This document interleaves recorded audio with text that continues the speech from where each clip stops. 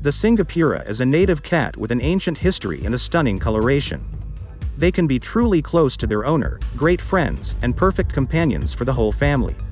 Despite their small size, they are excellent at catching mice, although the breed, so rare here, is rarely used for such purposes.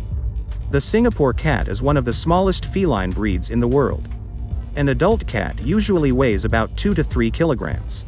It is quite difficult to trace the history of these animals, as they originated from street cats living in Singapore.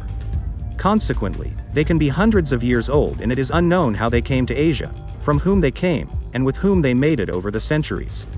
However, one thing is for sure. Today only one color of these cats is officially recognized all over the world.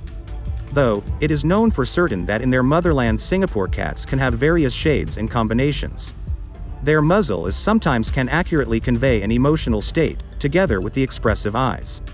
The build is correct, the ears are slightly extended, and the back has an arched outline. Life expectancy averages 12 to 15 years. Singapore is an incredibly kind and gentle creature. It's hard to find a cat more loving and loyal to its owner. The character of Singapore cats is beautiful, they are non-conflictive, and have a gentle and tolerant attitude toward everyone.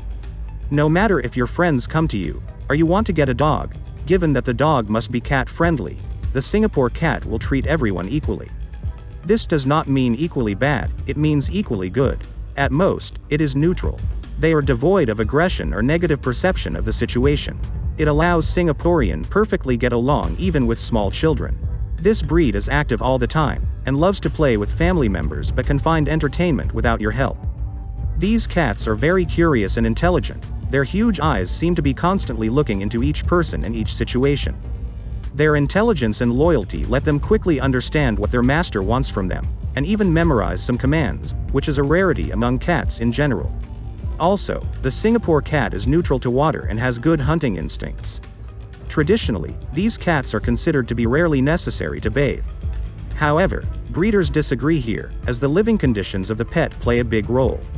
We can say that bathing can be carried out up to twice a year, if Singapore lives in an apartment, in cleanliness and order.